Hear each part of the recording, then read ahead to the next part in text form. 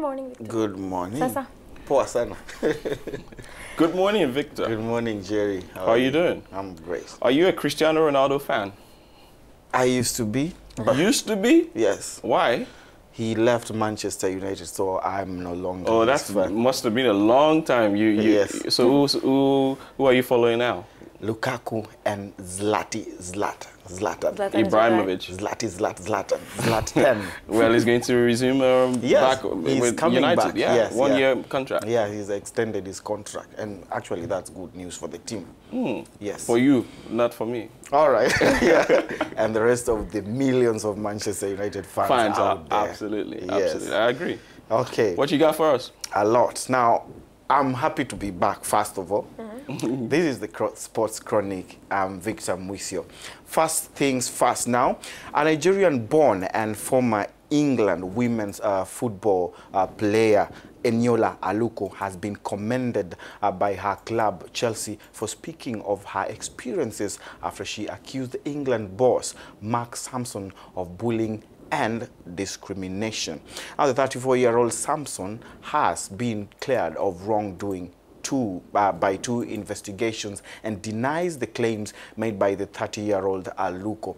But anti-racism group Kick It Out says the FA should conduct a comprehensive independent review. Now, the Chelsea lady striker told BBC recently that Mr. Sampson made a racist comment about her family in Nigeria being infected with the Ebola virus. Now, Chelsea club on their part said that they find any and all forms of discrimination abhorrent, and it is imperative that players are supported when coming forward to speak about these issues. Now, Players Union, the Professional Footballers Association, says it has been supporting Aluko from the first moment that she made them aware of her experiences with the England team. Aluko was also supported by former England teammate Lian Sanderson, who tweeted, "I am so proud of one of my best friends, Eniola Aluko. I have stood with you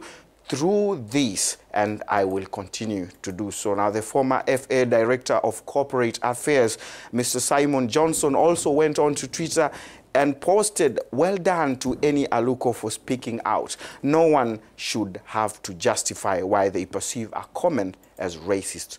Sad it came to this, but brave." Well, it's still sad that we are still talking about racism. It Very doesn't sad. seem to go really in sport. Especially in sports. Now, on the same note, football is for everyone. On Wednesday in Monaco now, the European football body UEFA rolled out Equal Game, a new social responsibility campaign that will positively promote inclusion, diversity, and accessibility in football throughout Europe. Let's have a look and a listen at the following report.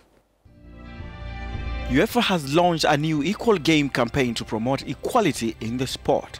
Some of world football's biggest stars, including Ada Agabad, Cristiano Ronaldo, Lionel Messi and Paul Pogba, are leading the Equal Game campaign, which is in line with UEFA President Alexander Cafrin's vision of increasing inclusion and accessibility across the European game.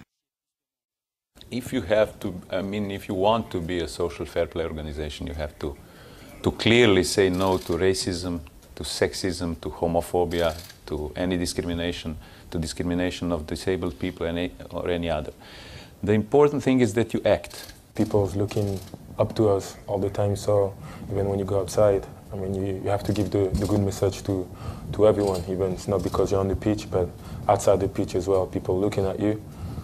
And just want to respect everyone, because you're a normal person at the end. Outside the pitch, you just Paul, normal Paul, and the message you can give on the pitch and outside the pitch could help the world, I think. The new campaign underlines UEFA's mission to ensure that the game is open and accessible to all, and that there is respect for equality across ethnicity, gender, age, sexual orientation, physical ability, and social differences. And like it is usually the usual, we reserve this last part to pick up something new in the wacky, weird world of sport. Today, we'll introduce you to a strange sport you probably never knew existed. It's called Gaelic football. Now, Gaelic football is one of the few remaining strictly amateur sports in the world, with players, coaches, managers prohibited from receiving any form of payment. It is the most popular sport in Ireland, and the Irish people simply refer to it as football. This game is played between two teams of 15 players. The objective of the sport is to score by kicking or punching the ball into the other team's goals, where you get 3 points, or between two upright posts above the goals and over the crossbar 2.5 meters above the ground, where you get 1 point. It's pretty much a cocktail of rugby and soccer. It is in this game now, two types of scores are possible: points and goals. A point is awarded for kicking or hand passing the ball over the crossbar, signaled by the umpire raising a white flag. A goal is awarded after kicking the ball under the crossbar into the net, just like football, signaled by the umpire raising a green flag. Positions in Gaelic football are similar to that in other football codes, and comprises of one goalkeeper, 6 backs, 2 midfielders, and 6 forwards, with a variable number of substitutes. We live, we learn. I'll see you next Friday, and on Monday, make sure you join me for the Football Planet. Do have a great weekend. Are you doing Football Planet next Monday? On Monday. Oh, we'll stay tuned. We'll check it out. Thank you.